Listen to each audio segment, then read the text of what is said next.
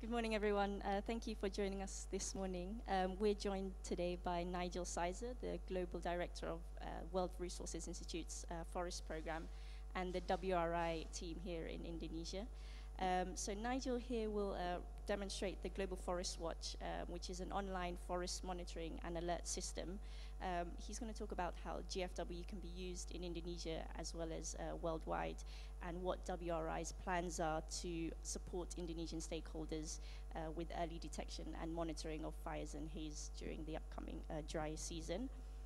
Before we begin, I'd like to just give a short introduction to Nigel. So as I mentioned, he's the Global Director of WRI's Forest Program. This includes the Global Forest Watch, the Forest Legality Alliance, and the Global Restoration Initiative. Prior to WRI, Nigel served as the Vice President for Asia with WRI². He also served as the lead advisor on climate change and energy issues in Asia to former President Bill Clinton and the Clinton Global Initiative. And he's also worked with UNEP in Nairobi, and he established the Nature Conservancy's Asia Pacific Forest Program. So thank you very much, Nigel, for coming here, and for the WRI Indonesia team for joining us. Well, thank you very much. It's a great pleasure to be here. I actually used to have an office here, so it feels like coming home. When I was with the Nature Conservancy, I had an office for 3 years here at CIFOR when David WRI² was Director General, and we did some wonderful collaboration together, particularly with Krzysztof Obzinski and his team. There's several of my colleagues here. I would like them to just stand up and say hello so that you know who they are.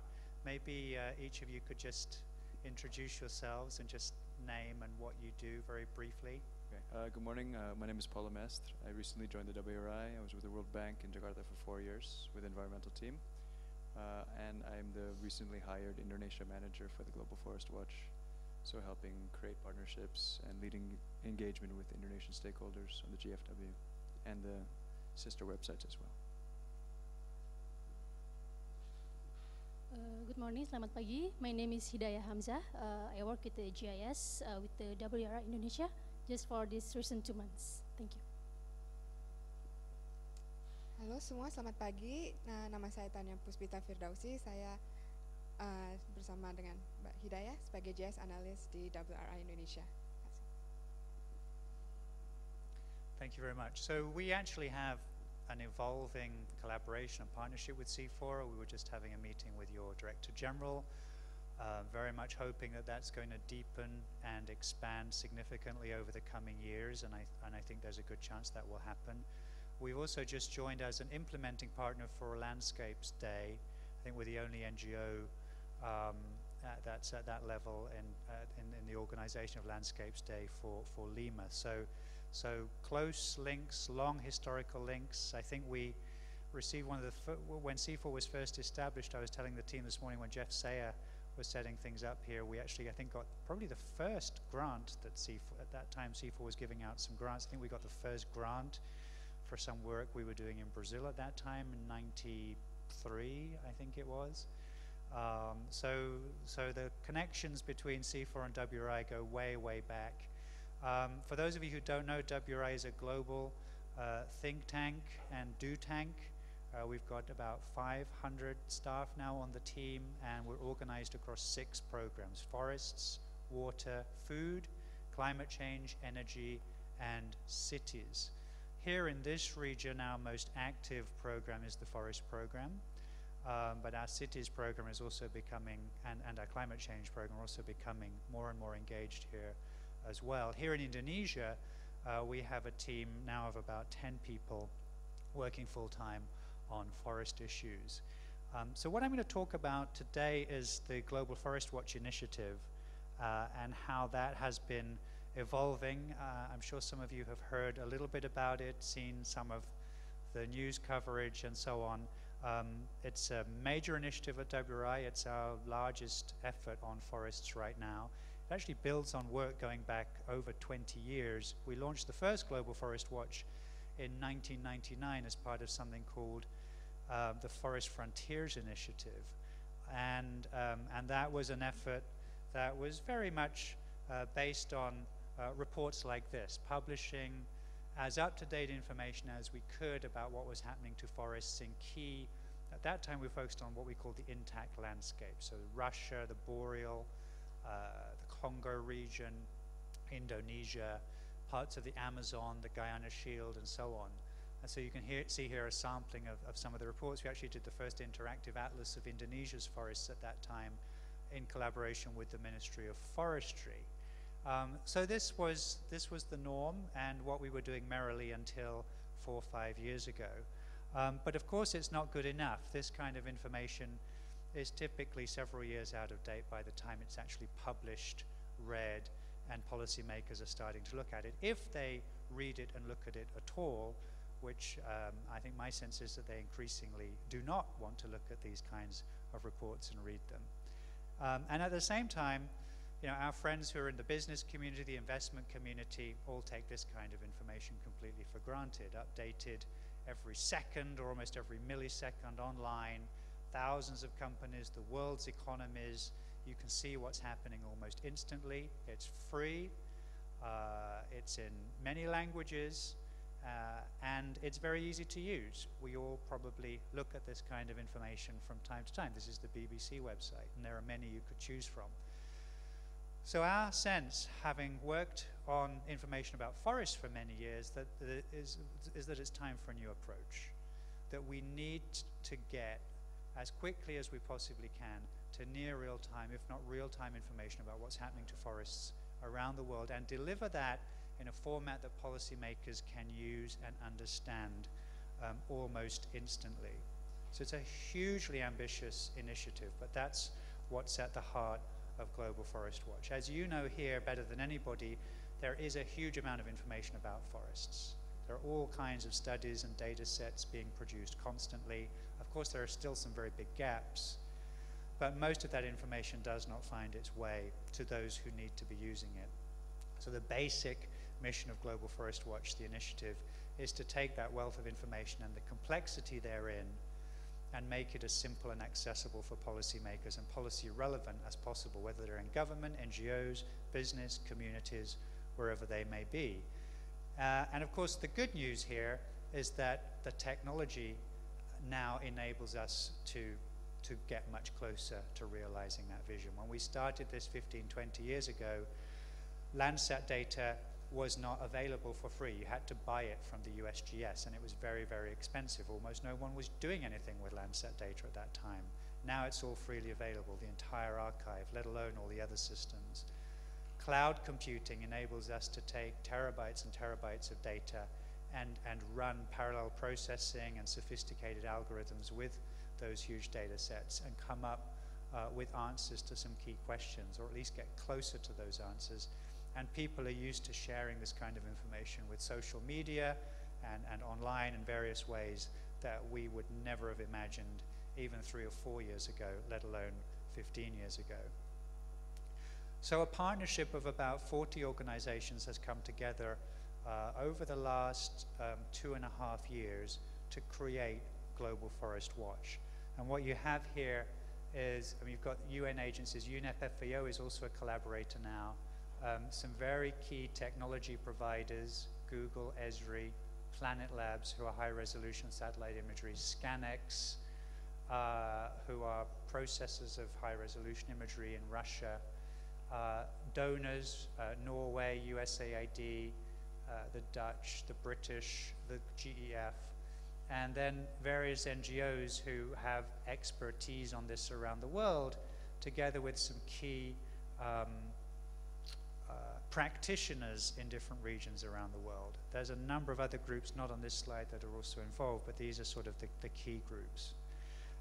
And they've come together to create Global Forest Watch, which we launched, as you may know, in February this year. This is the home page.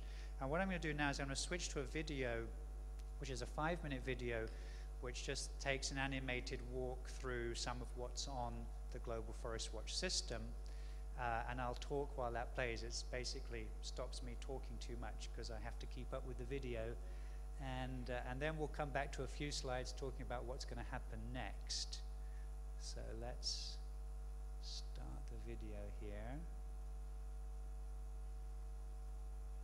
And go full screen. So here you have the home page, which is where we just were.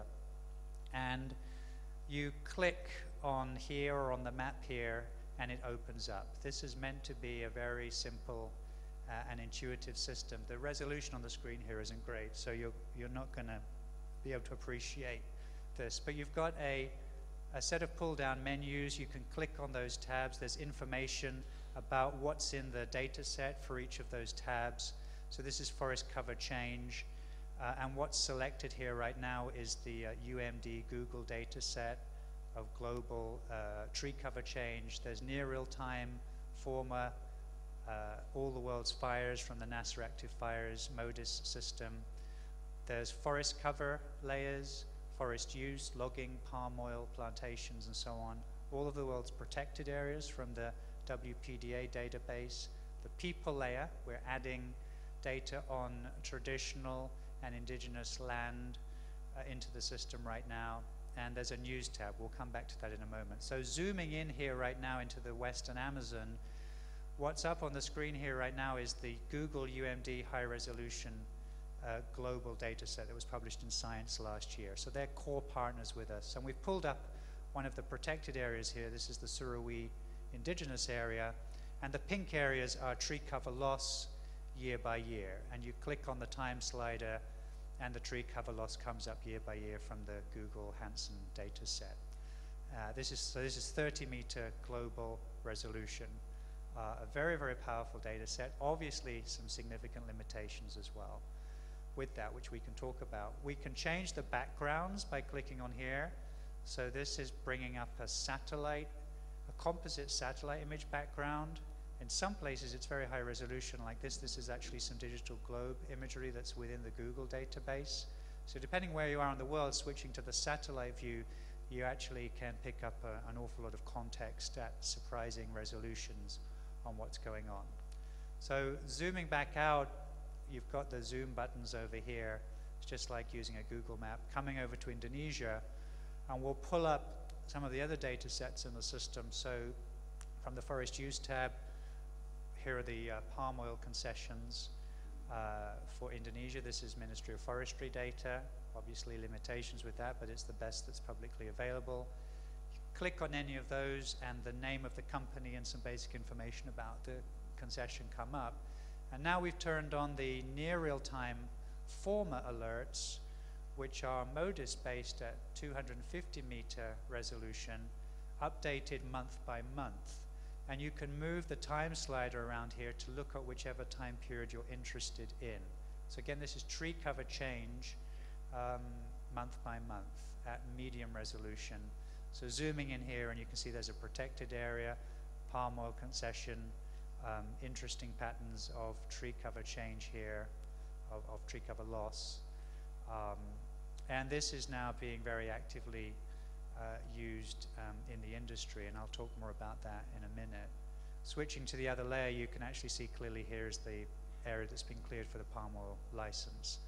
So those are all automated algorithms that are generating automated updates running on the Google Earth Engine cloud every month. So zooming out, the last place we'll go to is Ivory Coast, the protected area here, and you with the protected areas database and the tree cover loss and gain information, you can start to see some extraordinary dynamics around protected areas. This is key chimpanzee habitat, which seems to have been virtually lost.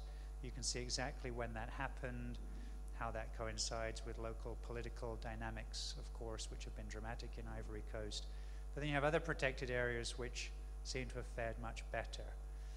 By clicking up here, we can draw on the map, and on the fly it will give us an analysis for the polygon that we draw, how much was lost, how much was gained over that particular time period. So it's an analytic tool as well, and you can subscribe to alerts for that area by typing in your email, and it'll email you an update on what's happening to that area as new data becomes available.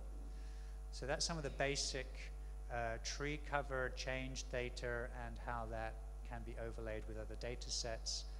The flip side of the system is the bottom-up piece. So this is displaying stories that people have uploaded into the system. So there's a crowdsourcing component here which allows you to submit your own story. You go to the Stories tab, you can bring up the various stories that people have submitted, and you click here which says submit your own story and type in a title. You can browse around on the map here, zoom in, drop a pin anywhere on that map, and then you can put in where and what happened, the dates, and add multimedia and other information to that, and that will be seen instantly. I think most important for you here is that all the data sets in here can also be downloaded directly from Global Forest Watch. So we are designing this is designed for the general, non-technical user, but then in the background there's also all the technical stuff. So you can actually download all of these data sets in various formats and feed them into your research program here as well. So that's the end of the video. Let me just get out of that and go back to the slides. Okay.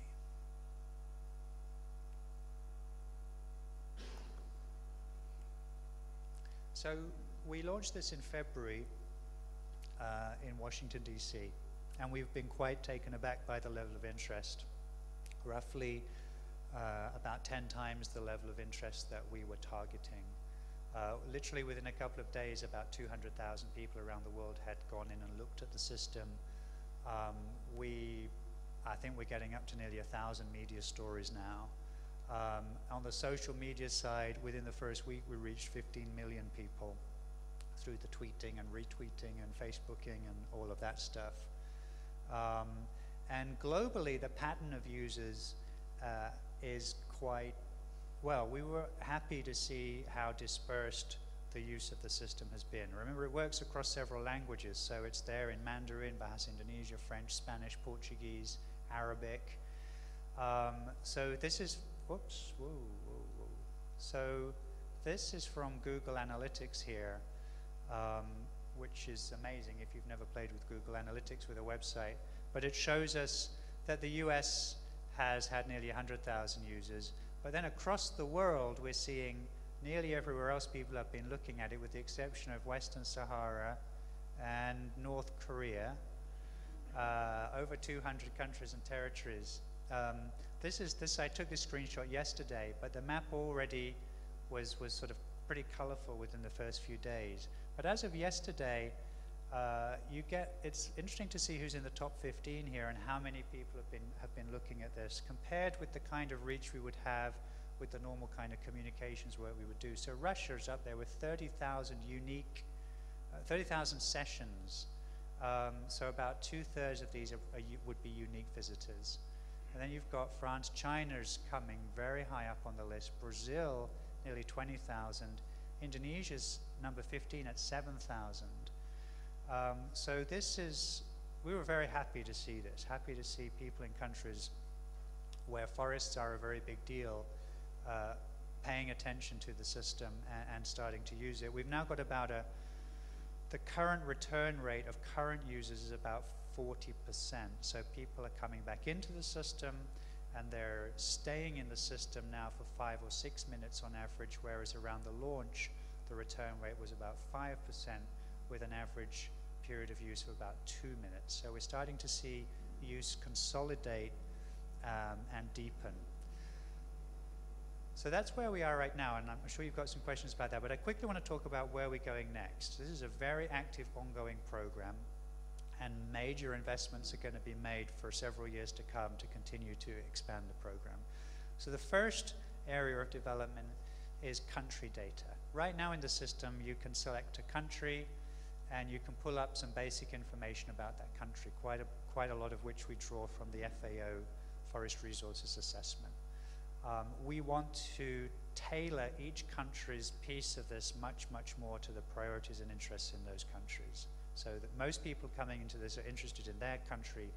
We want to give them what they're looking for that country. That's a huge, huge amount of work, but a very high priority.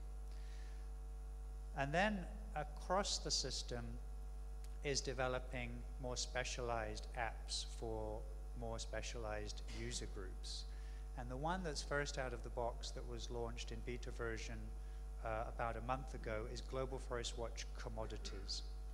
We've been quite amazed at the level of corporate interest in this system, particularly from palm oil industry related companies, particularly consumer goods companies and major trading companies, folks like Unilever, Nestle, Wilmar, Golden Agri Resources, and then the broader roundtable on sustainable palm oil process. Our team here has been very active on palm oil issues for several years, and we're very active members of the RSPO.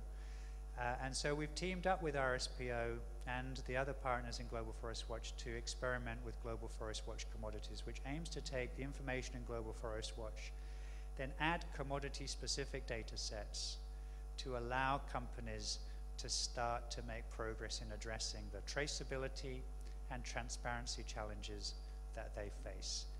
As some of you know, they've made commitments to what they call deforestation-free palm oil and pulp and paper and so on, without defining any of those terms, and I would say broadly still without having defined those terms a year or so later. So we're aiming to help them address those challenges. Here again are the partners here. So this time you've got RSPO added into the mix. Here's a few screenshots from Global Forest Watch Commodities.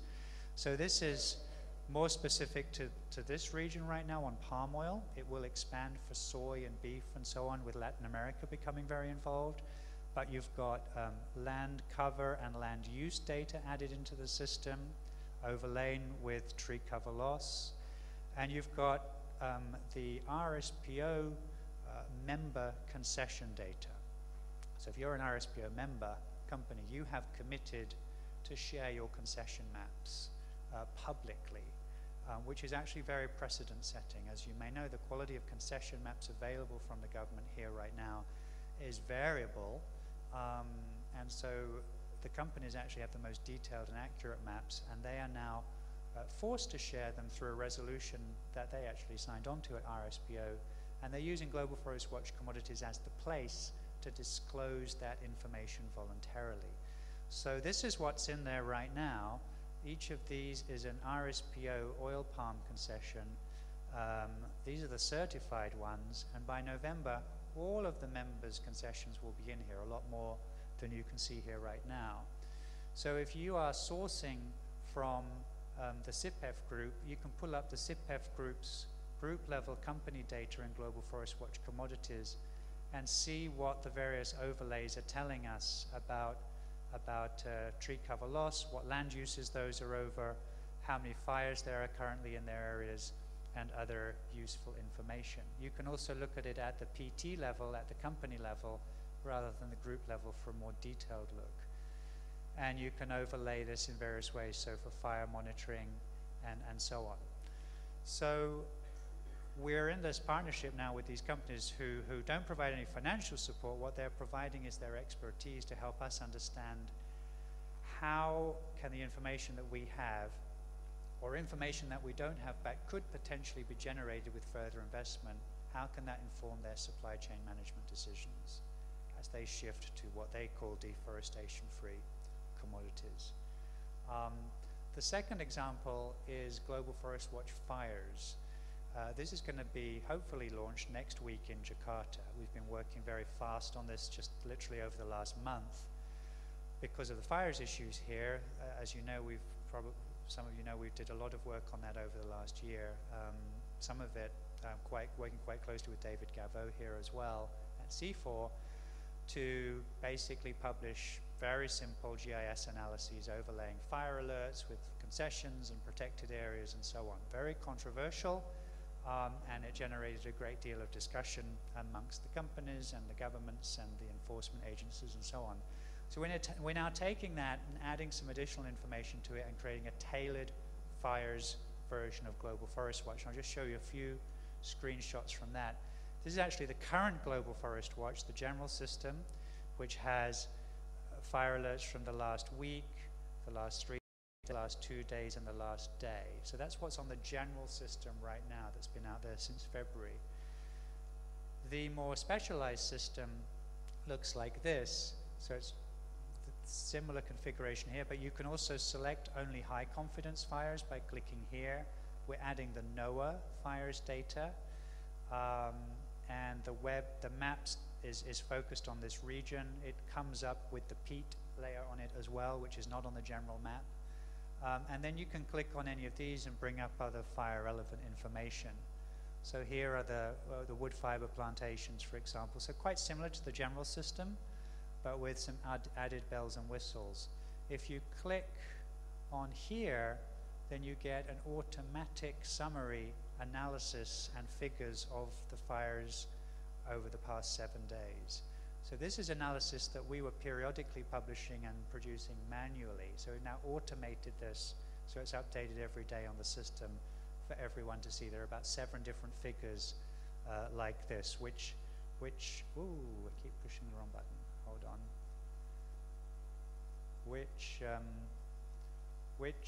So this is which districts have the highest number of alerts over the last 7 days. I mean, here we're really hammering home the message that fire work in Indonesia needs to be concentrated in this area. Riau is half of the alerts, and 3 or 4 districts and sub-districts are where nearly all of those alerts are. That seems to have gotten through into the policymaking process, and various ways of presenting that information. Very, very simple and easy to understand for those who are working on this. We're also adding some very attractive graphics. This actually on the system, this actually is an animated map of winds and wind speed, and you can see particularly here the patterns of wind and so on moving over Sumatra. So you can see, for example, here that Singapore was getting wind coming up from the south. I looked at it yesterday, and actually the wind was coming that way. So you can see in real time, this is updated every 4 hours. So these are useful tools for the situation room and real-time response from policymakers who are trying to figure out what's going on the ground. There's also a Twitter conversations tab, which brings up any Twitter conversations, and you can see those automatically that refer to any specific hashtags related to the fires in English or Bahasa Indonesia. When the fires get serious, there's a massive amount of activity on Twitter about that, particularly here in Indonesia.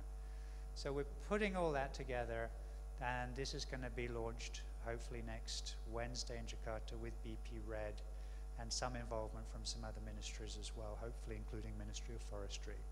And you're all invited. We'll send the details over as soon as they're finalized in the next day or two.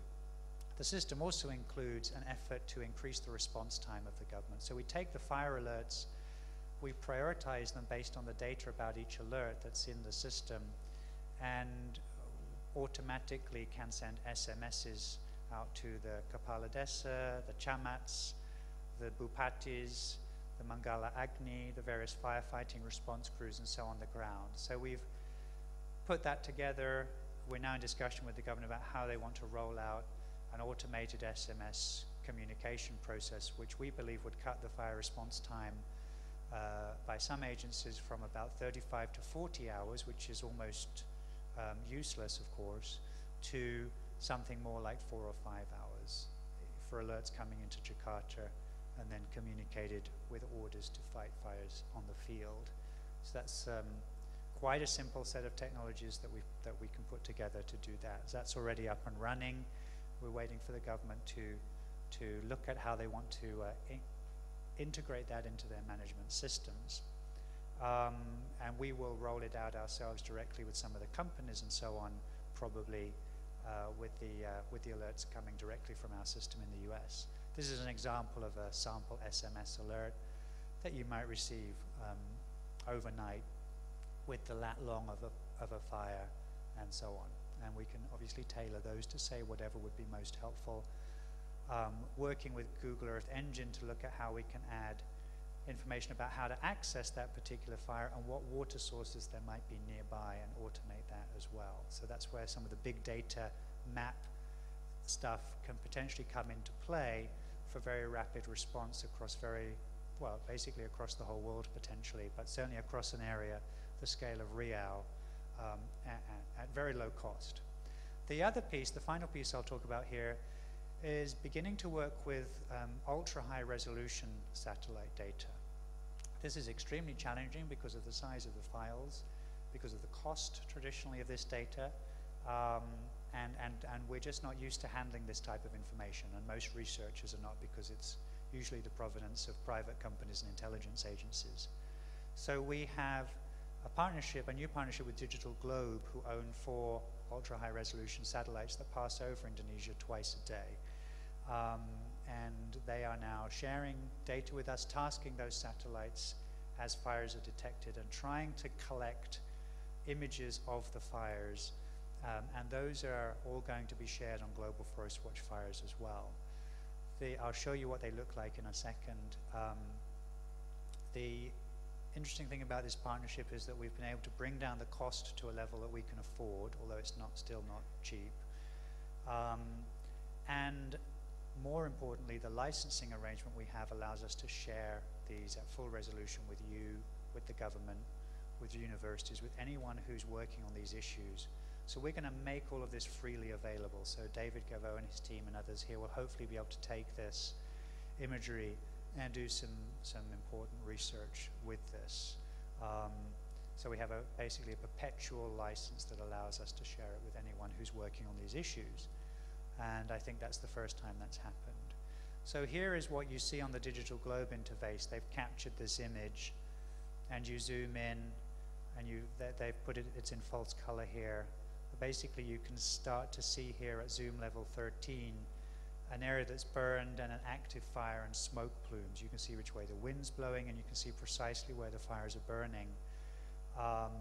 But we can go much better than that. So we can zoom into 15, 16, zoom level 17 here, 18, and here you can start to see, it's not so good on this screen. Here you go. So this is the maximum zoom level, although this isn't full resolution because of the file size and the screen here, right? But you can see here individual palm oil trees, precise burn scars, and we also have access to their archive, so we can start to try to see the history of land use in each of these areas.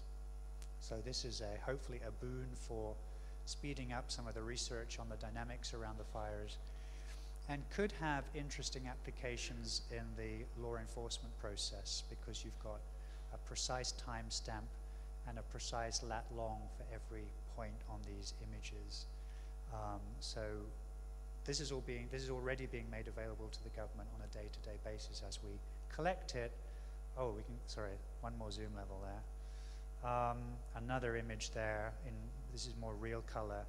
So you see here active fires, an area that's burned, again in a landscape of palm oil and scrub. And if you know the context on the ground as well, or you could go out there and look, you can learn a lot from this. And then we can render them in this type of format. So here's the fire, here's the scar. We locate the scar for the policymakers precisely on the map, provide them with this information, and then it's over to law enforcement to go out and see whether that's helpful. Coming soon, we're working very actively right now with the Woods Hole Research Center and University of Maryland on a global carbon flux and carbon stock layer for the maps at 30-meter resolution. We'll be launching the tropical piece of that at the Lima COP, so we may well include presentations on that at Landscapes Day, and the global, the full global coverage of that will be launched at the Paris COP next year. Global Forest Watch Biodiversity, in partnership with Eric Dinnerstein, who used to be at WWF, the WWF chief scientist in DC, is one of the leading global experts on patterns of biodiversity and biodiversity data sets around the world. So he's now part of our team, and we're designing and developing Global Forest Watch Biodiversity to take the biodiversity data sets and present those in a way that support improved decision making around infrastructure investment, link it in with the fire stuff, and so on as well. Go, no-go zones for the commodities industry, for example. Terra-I, which some of you may know was developed by CIAT. I think did I mention that earlier? Did I talk about Terra-I at the beginning? No. So Terra-I, CIAT Columbia have developed a wonderful near real-time alert system for vegetation change, not just forests, that we're now integrating into Global Forest Watch, and we're funding them to take that to the pantropical scale and increase the frequency of updates through a major partnership with CIAT and the CG system. And I also showed you just showed you some of the high resolution work So I think learning from our experience here with Digital Globe, as that develops, we want to potentially apply that to many, many other problems around the world, such as detection of illegal logging across the Congo. Several governments there have indicated their interest in us supporting their efforts to enhance enforcement around detection of illegal logging roads, snaking out of concessions and cutting blocks and so on into areas where they shouldn't be. The high resolution information allows us to do that kind of thing. It's not just tropical, it's global. We've actually got a piece coming out maybe today on our website on the tar sands and Canada and the XL pipeline, which is a huge, huge story in North America, the biggest environmental story ever just about in North America, I think. Looking at deforestation, forest conversion linked to tar sands development in Canada's very special boreal forest. Basically about 2 million acres of boreal forest has been cleared over the last few years. I can't remember the time period, since 2000 I think, for tar sands oil development. Some of it's very precious caribou habitat and so on. So more and more work of that kind.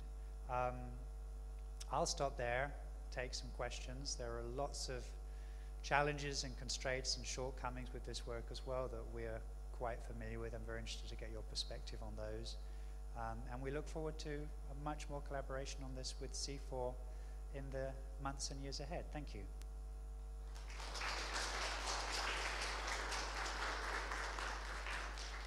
Thanks, Nigel. Does anyone have any questions? Yeah. Can I ask people to stand up and state their name and nature of their research? Okay, thank you, Nigel, with you again. It's a very, very excellent presentation, and perhaps there's a great effort really that maybe scientists can take a lot of benefit from the existing database or information like this. Perhaps also important to have a real clear data dictionary, because for instance, the definition of forest is not necessarily all people talk the same thing when we talk about forest. Inside country also the different definition for different country. For instance, Malaysia define forest quite differently from how Indonesia define forest. I'm wondering how actually this kind of global database, if you want to say, can accommodate different kind of definition of forest. So to me, it's like to have a clear and strong data dictionary is very, very important in this database. And the second one is talking about the update, because it's this also covers the dynamic of the data. It's very nice about the fire, but sometimes the dynamic of data is also about the government. I mean, sometimes, for instance, government already canceled this concession. It's no longer exists. You talk about CRI and your data, but actually government already, for instance, canceled this concession. I don't know how often you actually update this kind of data. It's very, very challenging, this kind of dynamic. Thank you. Thank you, Pat Harry. Pat Harry and I did a wonderful panel. When was that? It seems like a long time ago. I think it was last week in Jakarta on the fires at the Jakarta Foreign Correspondents Club. And that was a great discussion there. In terms of the data and the definitions, of course, this is a huge issue. I think Ken McDickin at FAO, who used to be here a long time ago, likes to say he's cataloged something like 2,000 or 3,000 different definitions of forest and what forest means. So this is a huge issue. A couple of things. We're very, very transparent about what definitions we're using and how the systems are derived. So you click on the info bubbles or go to the data page, and it takes you right back the original citations and summaries of that research. So people can see, if they want to, what it is that we're working with here in great detail, and then work with the data directly themselves. So we aim to be very, very transparent about what we are using. There is a modification to the system which is in the process of being coded right now. I don't know if, Paul, you know when that's coming into effect, that allows you to change the definition of forest in Global Forest Watch, and that will change the analyses and what you're seeing on the screen. So we're able to adjust whether we define forest as 10% tree cover, 25% tree cover, 50%, 70, 75%, something like that. So there's basically, like on an iPhone, you can change the settings with little sliders. We'll have a default setting, which corresponds to the FAO FRA definition of 10%. But if you know a lot about this and you want to start fiddling with the settings on the system, you can go in and start to do that and see how that changes the results. So it's very constrained by what's in the data and the resolution of the data and how far we can go with that. But as time goes by, we'll be able to do more and more of that. So that hopefully allows more people to work with the system with a definition that's closer or closest to what they're currently working with. In terms of updates, the concession data here in Indonesia is, of course, extremely challenging, and we're getting into that in quite astonishing detail with the government right now, with various agencies as they recognize the value of putting this together with the data sets that they have, many of which are not yet public. And yes, the situation is very, very challenging. On the fires, we're starting to dig in deeper at certain parts, certain places on the map where there are repeated and very serious fires. So who is actually there on the ground? Which company is it? Is it palm oil? Is it pulpwood? We're seeing areas that were on our map as pulpwood are actually clearly palm oil. We can start to see that with the high resolution imagery as well. The maps in the Ministry of Forestry versus in the province are completely contradictory, even on the basic type of licenses that are issued for some of these very significant areas where there are fires and a lot of conflict on the ground. So we're figuring out how to deal with that. For now, we'd like to continue to use the national government's published databases, but are aware that there are some serious inaccuracies with that, as they themselves have said. We may try to move towards showing the various different databases as we get access to those, so that people can also see that this is very problematic, and that will then create more impetus for resolution of these discrepancies by the government. And as you know, there are people in the government working very hard to try to resolve those discrepancies right now. So the more resources and the more support that they can get broadly, the more rapidly that work will advance.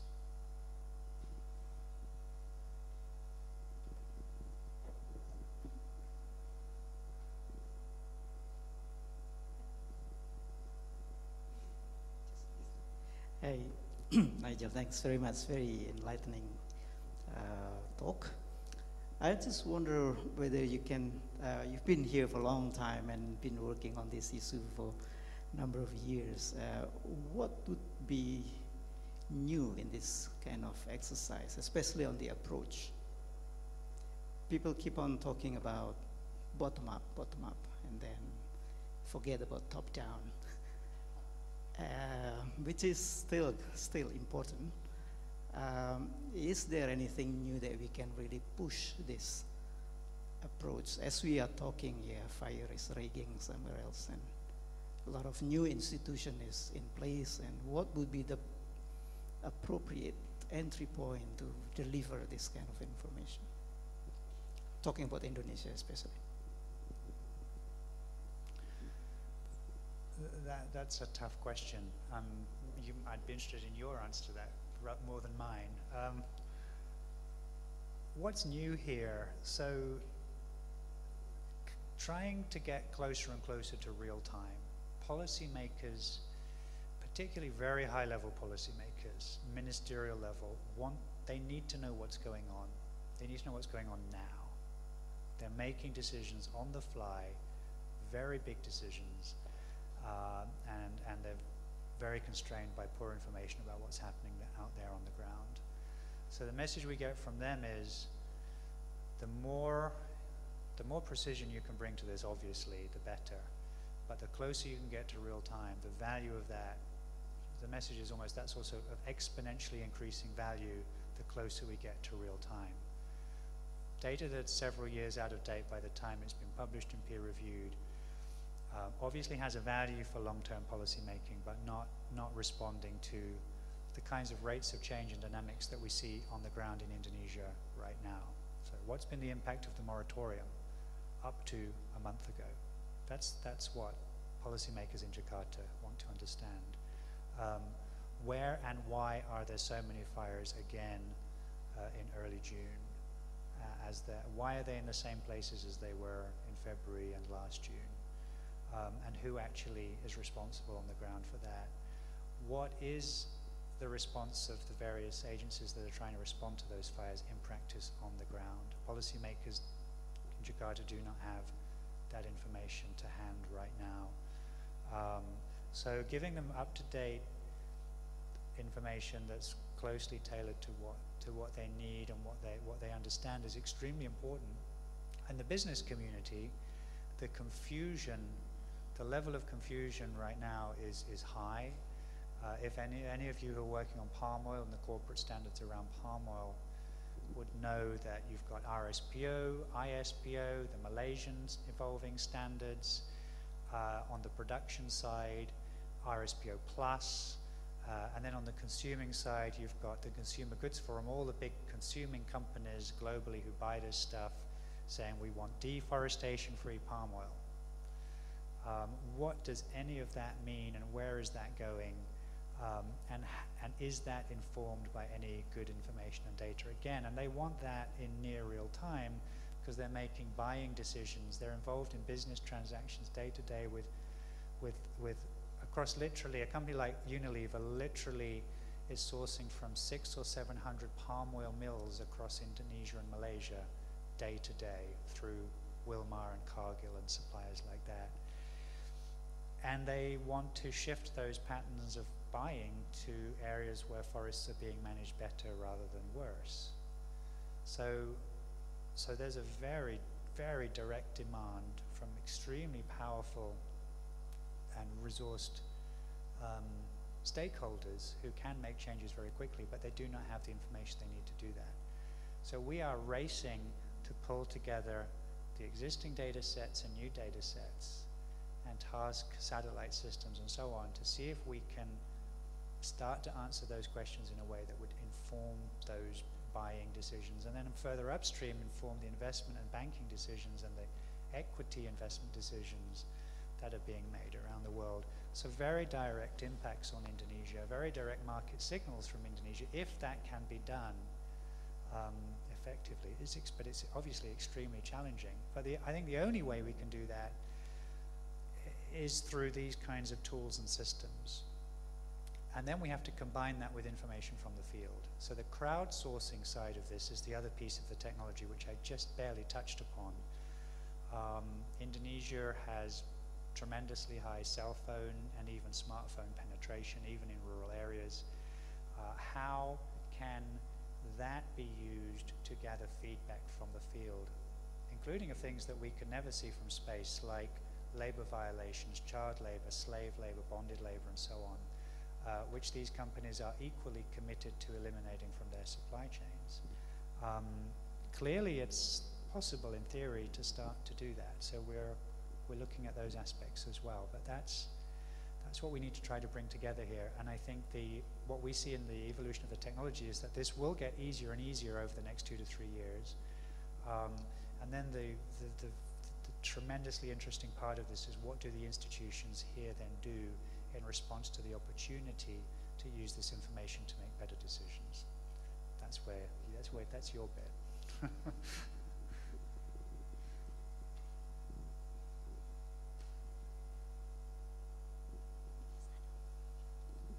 Hi Nigel, nice to see you. I'm Celine.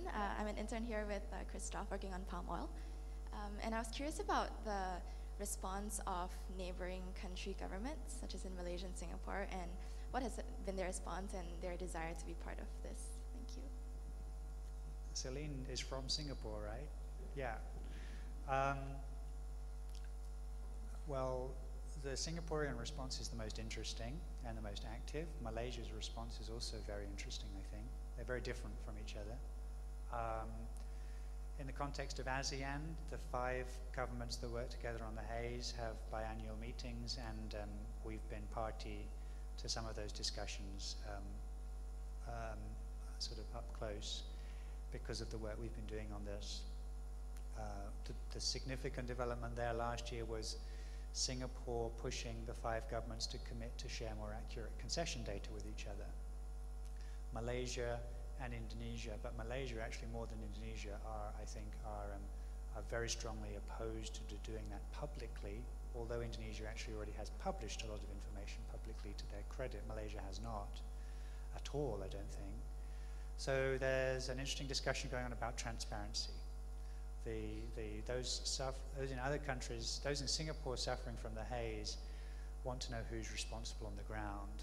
So they've been pushing that piece of this on the transparency, which obviously would be very helpful. We're pushing that very strongly as well, not primarily for the reason the Singaporeans are, but because we believe that simply having more accurate information of this kind in the public realm is key for coordination across agencies from the federal to the local level, with Indonesian civil society, with research institutes like CIFOR who want to do more detailed work on this. And there are many in the government here who are sympathetic to that. The other piece of the response, more clearly from Singapore, is the new transboundary haze pollution bill, which had its first or second reading in the Singaporean Parliament last week, I think, very recently. Which now imposes actually much higher penalties than the first version of the bill did, several $1 million potentially in fines for companies who Singapore finds guilty in court in Singapore of generating haze which harms Singapore. So they can take Singaporean-based companies to court, they can also take Indonesian companies or Malaysian companies to court. There's haze also coming down quite a bit from Peninsular Malaysia that affects Singapore as well, depending on the wind. Perhaps most striking in the legislation, though, is it also allows for civil cases to be brought. There are criminal cases, but then there are civil cases. So Celine, as a Singaporean citizen, could herself bring a case against a company that is polluting the air she is breathing in Singapore. Or, hypothetical example, a hotel owned by her sister or the national airline or any company like that could bring a civil case against companies that affect them. And we saw last June very dramatic effects, and the most dramatic effects on the Indonesian economy, right? $2 billion in impacts, more or less, is estimated, possibly hundreds of millions of dollars in impacts on the Singaporean economy as well, due to fewer tourists, conventions being cancelled, and so on. The situation on the ground there was extremely serious, even more so in Riau. But so Singapore is basically, in my opinion, in a very tough situation on this, and is doing whatever they possibly can to try to bring pressure to bear on the situation. They're also very active behind the scenes through diplomatic channels, but the diplomatic relationship between Singapore and Indonesia is extremely complex, as you all know. So it's not clear that there's very much progress being made there. Singapore's offered funding and so on for work on the ground. How much funding would potentially be available is very unclear on the one hand, and Indonesia I don't think is particularly enthusiastic about more Singaporean funding to do work related to the fires on the ground. There has been an ongoing effort in Jambi with Singapore research funding. Maybe CIFOR has been involved, I'm not sure, on these issues. So that's kind of where it stands. I can say right now that Singapore is extraordinarily nervous about a repeat or an even worse haze crisis than the one that happened last June, because of the high likelihood that we'll have an El Nino extended dry season and worse fires this year than last year. And then it's just a question of wind direction. It's really just a question of wind direction of how hard they're hit in Singapore. But as we always say, the real issue is here on the ground in Indonesia, where many more people are suffering and paying a much higher price for this than the Singaporeans. But it's bad enough there. So that's, I don't know if that answers the question, Selena. Is there anything else you were curious about there?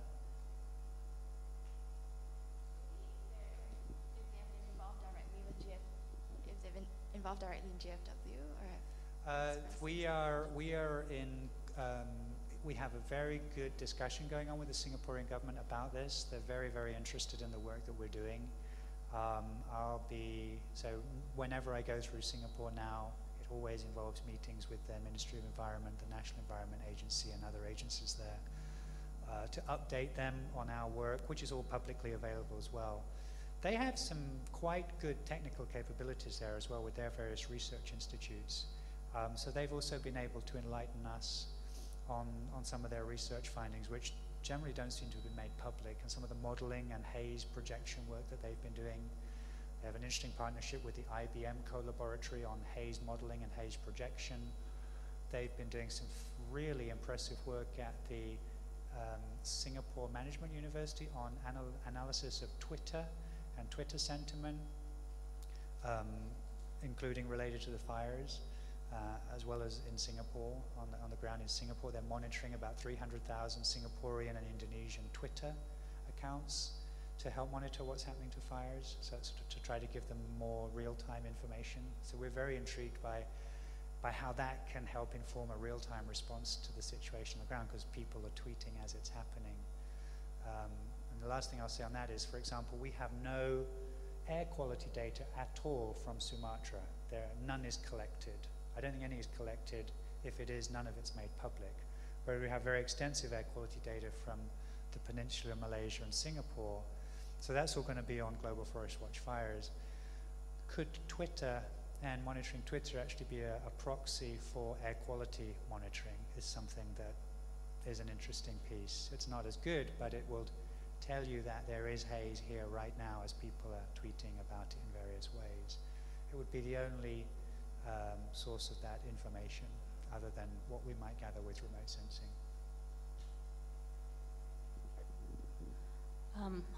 Hi Nigel, I'm Grace Wong with the Livelihoods program. My question relates to kind of the data that you have. I mean, this is a tremendous effort and a great resource, but a lot of the data that you have are data that's amenable to be mapped. So you have the forests, the concessions, the protected areas, and so on.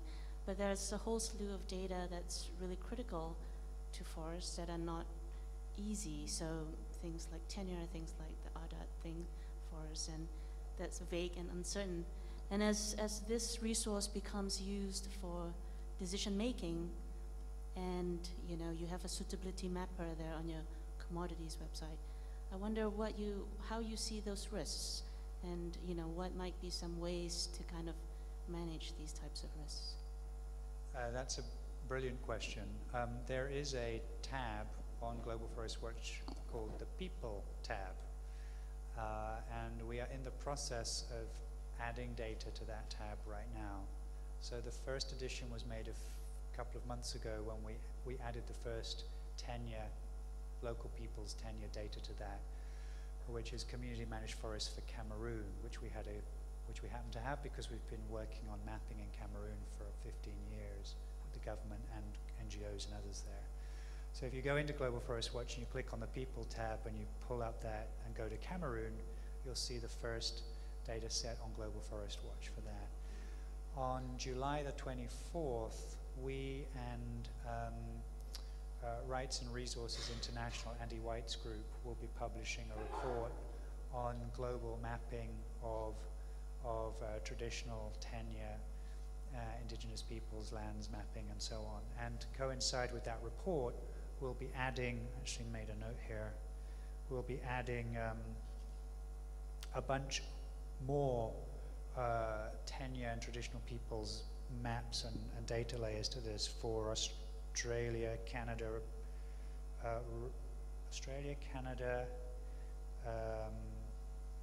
Brazil, Guyana, DRC, Liberia, and a couple of others. I can't read my handwriting.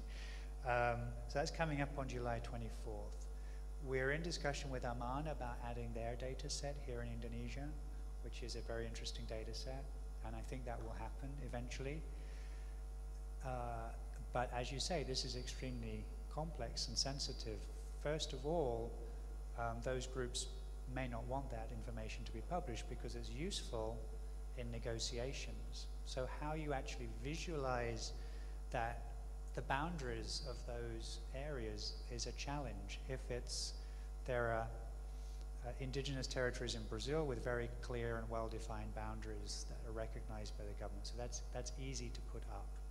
It's already out there, and so we're in the process of adding that. For countries like Colombia and so on, you've got ejido maps for Mexico and stuff like that. But when you get to a place like Indonesia where there's tremendous conflict over where these lands begin and where they end and which particular rights are associated with which pieces of those landscapes, the visualization of that is a huge challenge.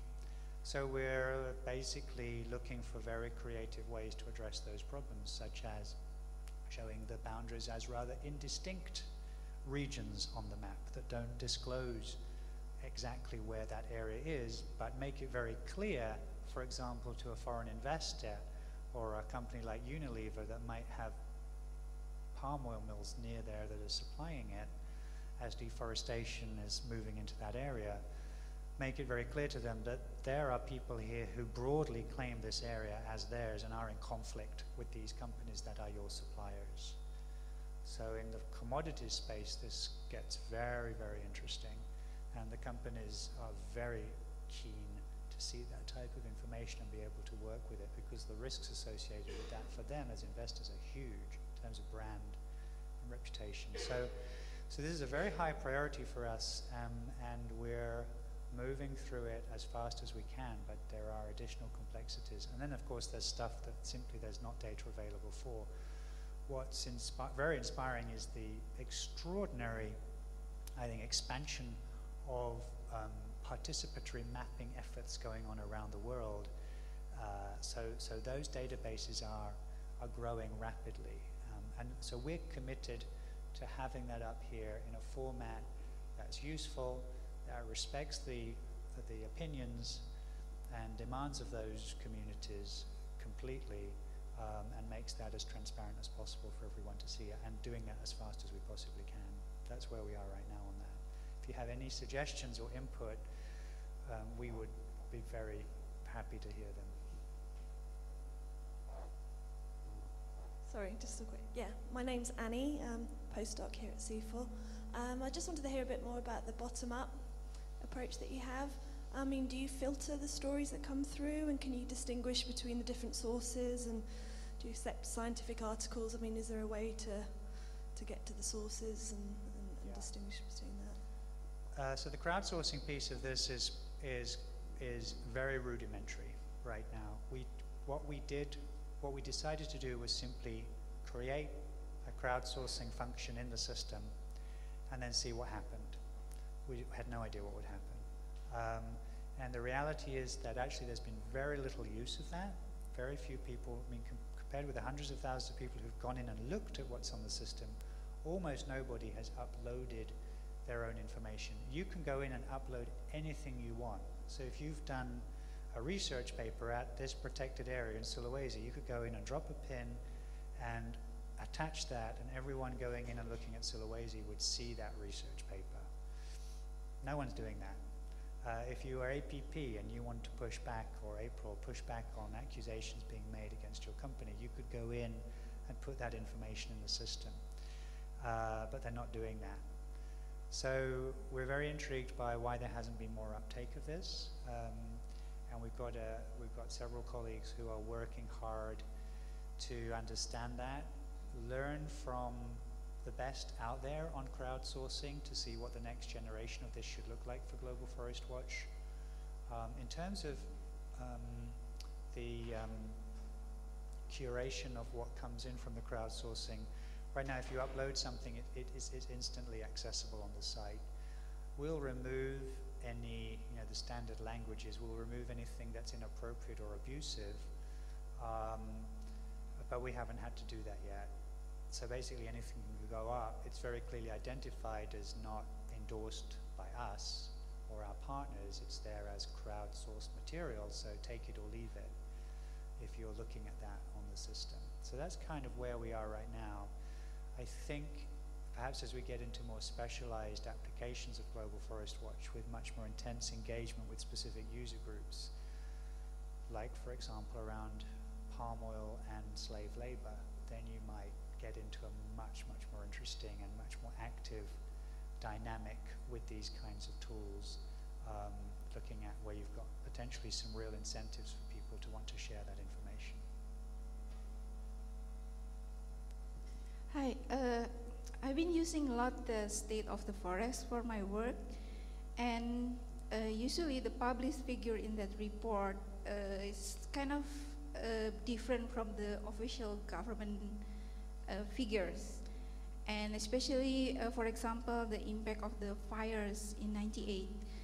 And it's always as analysis in that report that, you know, claim that the government like covering up the actual incidents of area that affected by fire or any other, you know, published figures. And you mentioned earlier that you will be closely working now with the government. So do you think that it would change? I mean, now your figure, published figure, would be more likely similar to the government official figures? I don't know. I need your, you know, opinion on this. And the second one, would it be possible to analyze the forest cover resulted from rehabilitations or any other, you know, restorations activities? Because the government in Indonesia, for example, has spent a lot, you know, of money in this, and to analyze the effectiveness has been so difficult because we have a lack of this, you know, actual forest cover that actually increased from that effort. So would be able to analyze from that. And my last questions, do you think that Indonesia has been successfully reducing its emissions because we have a commitment 26 or 41%?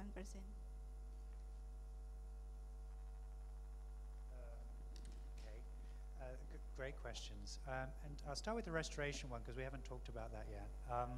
So we have a sister initiative to Global Forest Watch at WRI called the Global Restoration Initiative. We're very active on that. It's a whole new area of work for us that we're investing a great deal in, and many others are moving into that area as well. We've been in some discussions with the Indonesian government about that. We've been much more active in some other countries on that. And Global Forest Watch is the tool that we aim to use to measure success of restoration.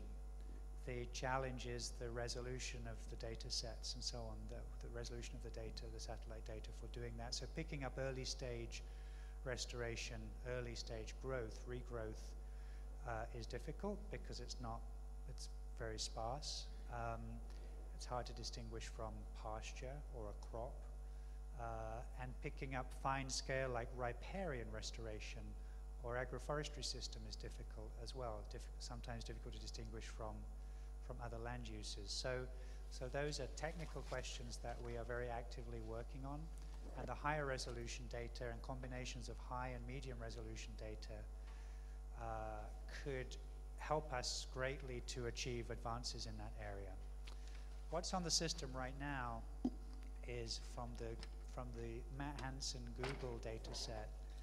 I showed the pink of tree cover loss. You can click on another button and you get a blue, which is tree cover gain.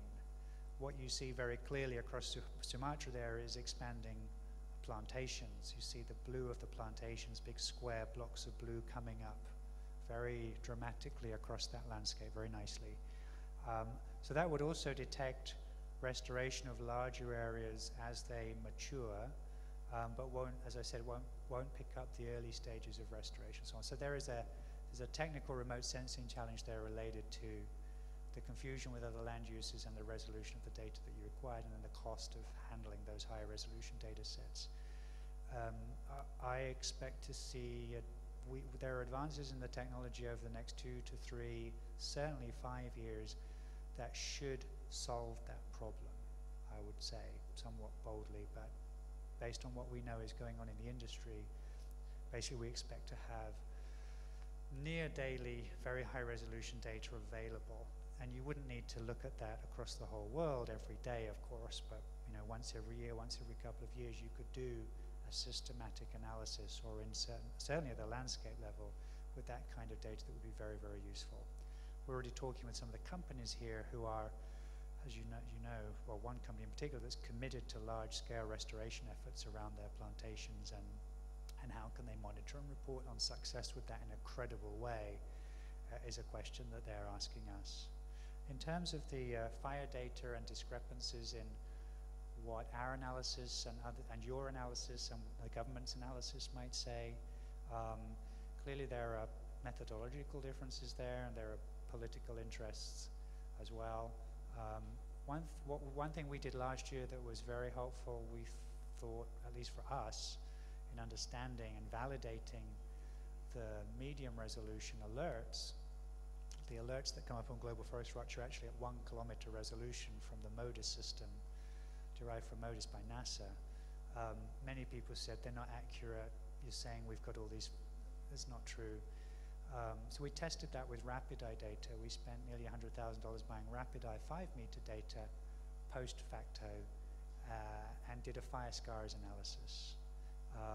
And CIFOR has that data. We gave it to CIFOR as well, to David here. And that showed 97% accuracy of the MODIS data. So we were very happy to see that, and we published that also in those maps of the fire scars on our blog. And now we've moved up to the 50 centimeter resolution data, or even finer scale. So for specific areas where you've got really serious issues, you'll be able to do an incredibly precise fire scar analysis, right, to the tree. I mean, this tree burned, that one didn't. This was the precise boundary. And with the archive, depending what's there from Digital Globe, you'll be able to see a lot about the history of fire in that place as well, potentially. So that will help. Basically our approach is everything that we're doing on this is made public, it's published. If others want to challenge the results, they need to publish their material and their methods, and then we can have a scientific discussion about that. If they want to challenge it without doing that, it's not a very useful discussion. And on the emissions, I don't think I've got much to say about that. I think there are others here who know much more about that than I do. It will be the work we're now doing with the carbon flux and carbon stock at high resolution, of course, will help inform that.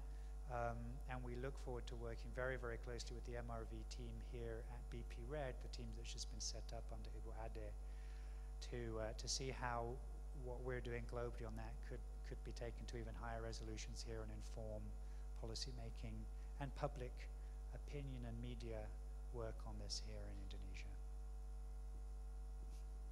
Okay, thank you. Unfortunately, we've run out of time, so I think we're going to have to end there. But thank you for your interest. Thank you. And thank you, Nigel and WRI.